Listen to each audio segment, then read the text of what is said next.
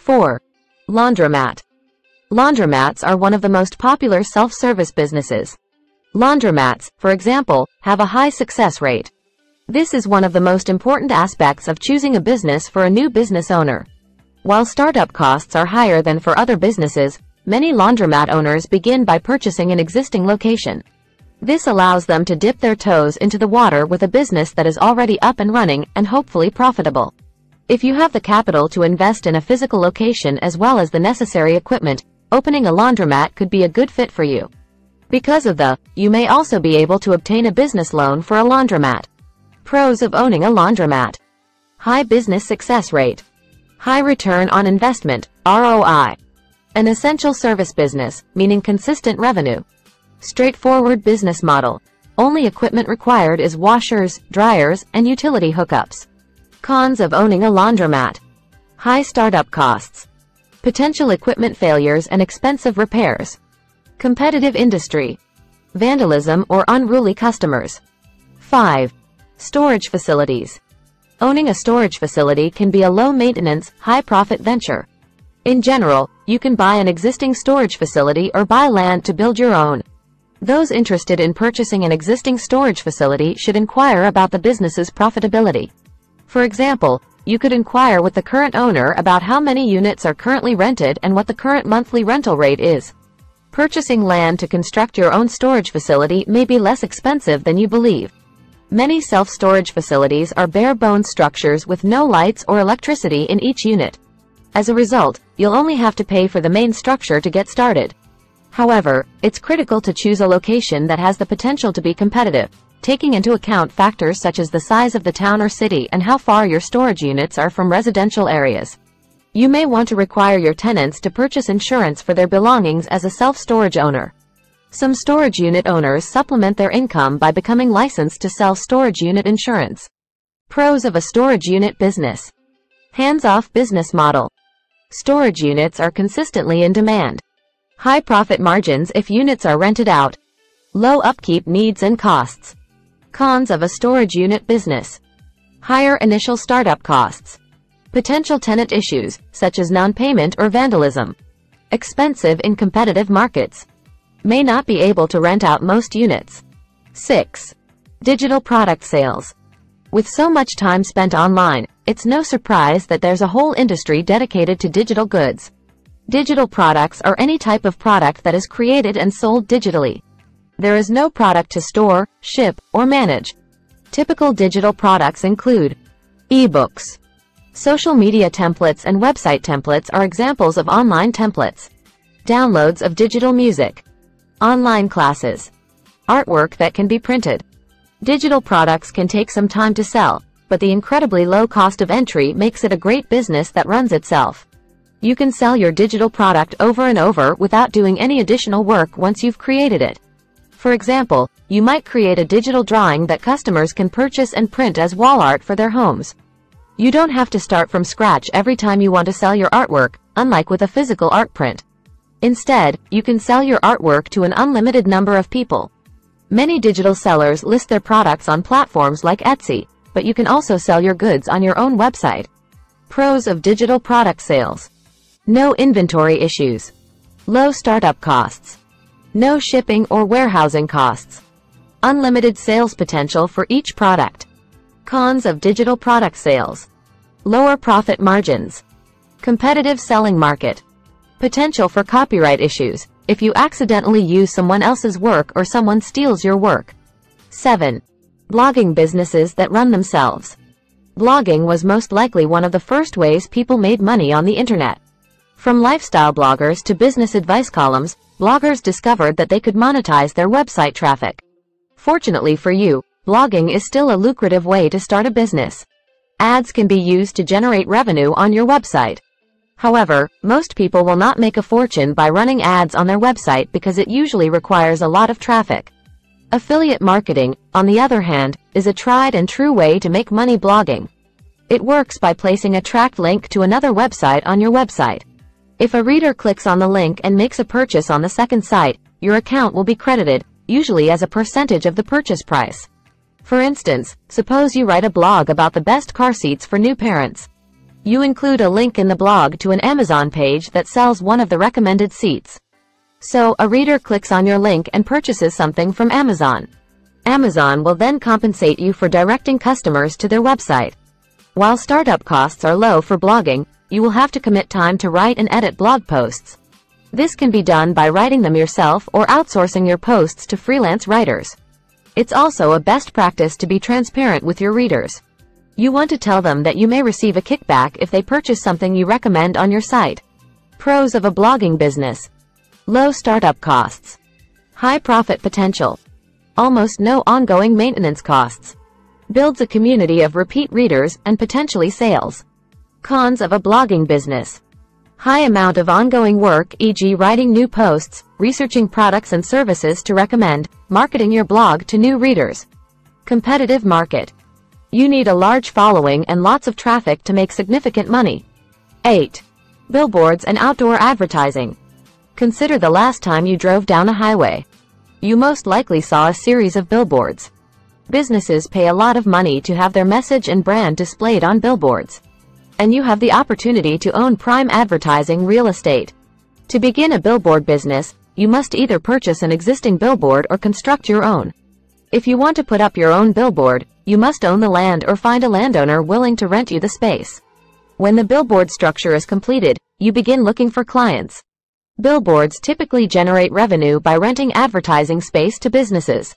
The company pays you a monthly or annual fee to display its message on the billboard.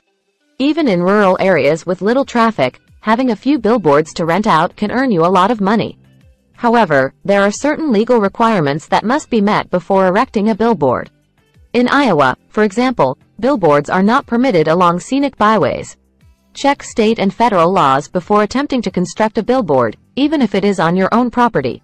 Pros of renting out billboards: mostly hands-off business. Easy to start small and increase business with more billboards. High profit potential. Cons of renting out billboards: lots of competition, potentially high startup costs, government regulations and local restrictions, ongoing maintenance of physical property. 9.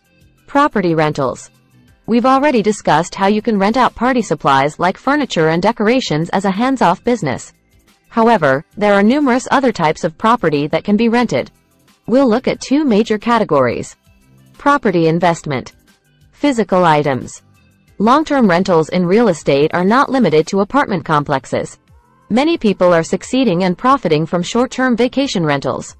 Large groups, for example, often prefer to stay in an Airbnb or VRBO rental rather than separate hotel rooms when on vacation.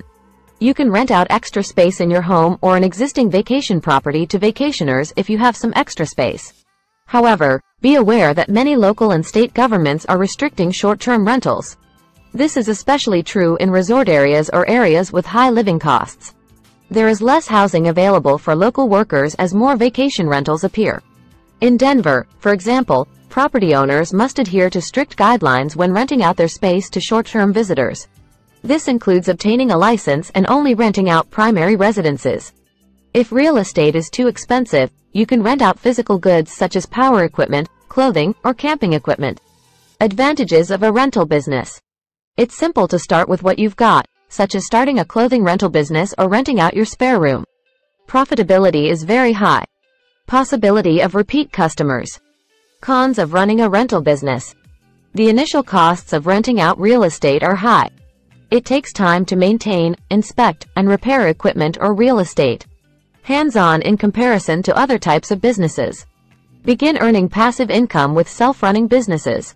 Starting a business is a rewarding and profitable venture. Even better if you can start one that mostly looks after itself. When deciding what type of business to start, you want to make sure you're making the right decision. While it is acceptable to make mistakes when starting a business, you should try to minimize the cost of those mistakes. Before you start a self-running business, make sure you do your homework. A little research ahead of time could save you a lot of time and money later on. Get the brilliant.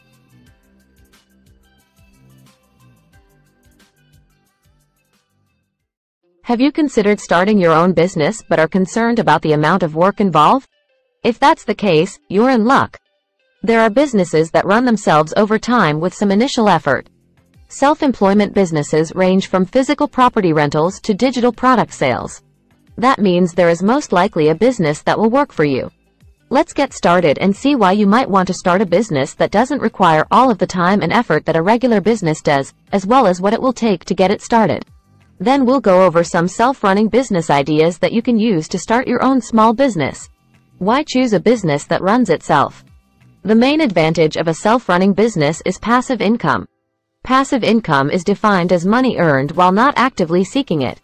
For example, if you deposit $500 in a savings account and earn $10 in interest over the course of a year, you have earned $10 in passive income. A passive income stream is an excellent way to earn a little extra money, or a lot. Furthermore, passive income can help you accumulate wealth.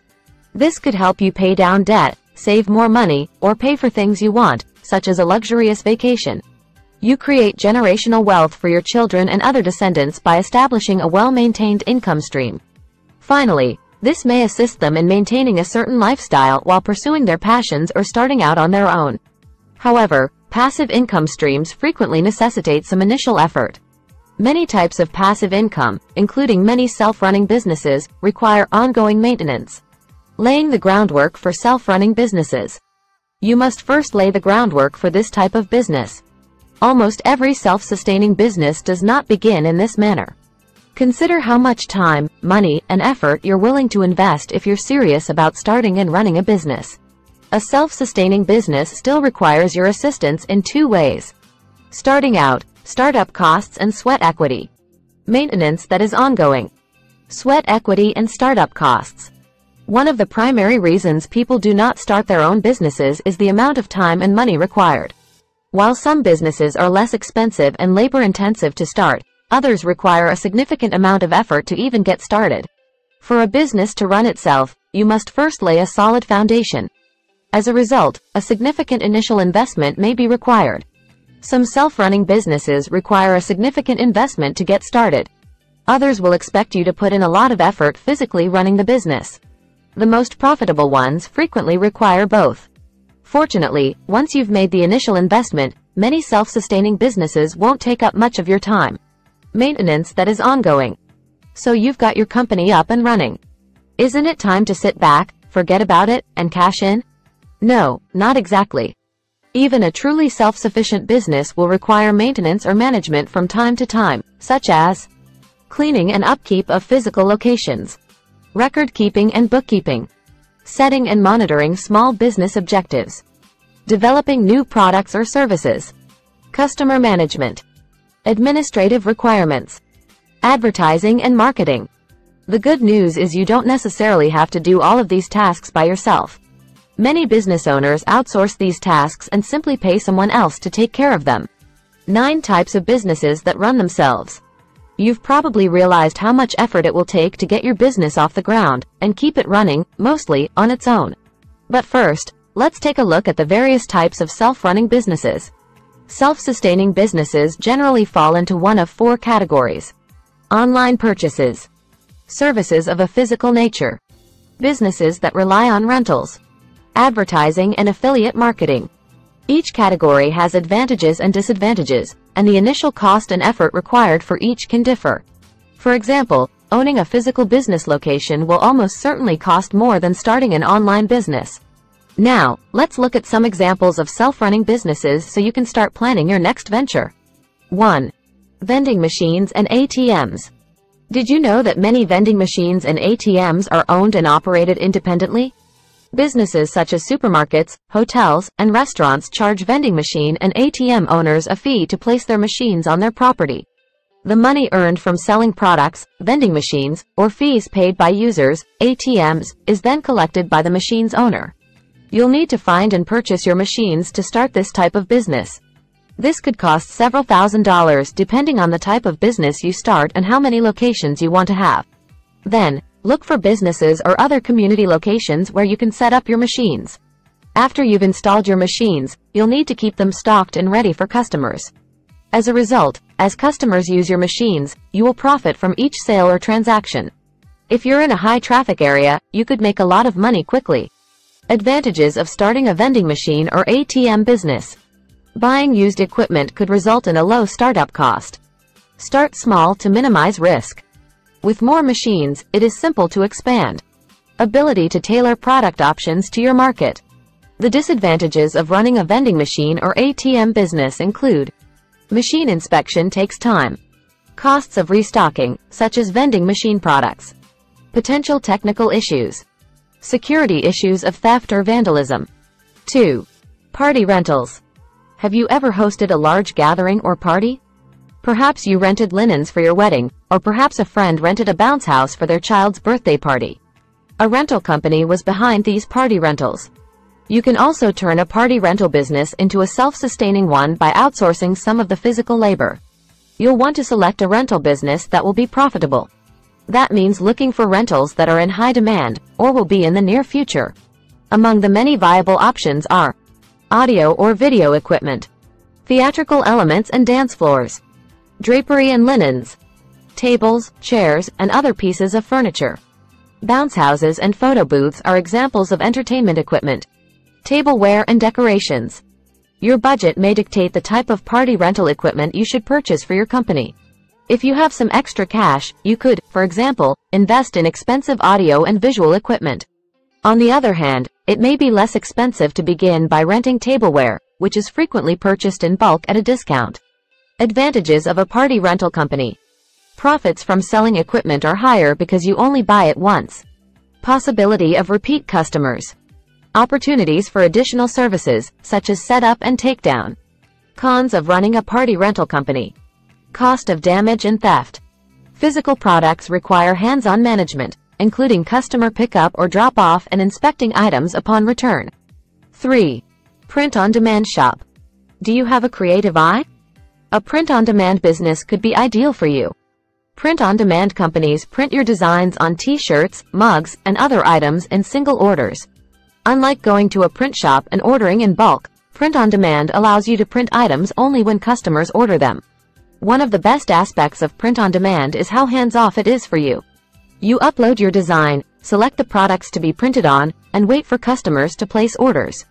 Printing, fulfillment, and shipping are all handled by the printing company. Assume you own a print-on-demand t-shirt company. You select a print-on-demand printing company, upload your designs, and link them to your website. When a customer purchases a t-shirt from your website, the order is received and processed by the printing company. Your customer receives a fantastic shirt, and you profit from the sale, usually after deducting the cost of the shirt and the printing company's fees.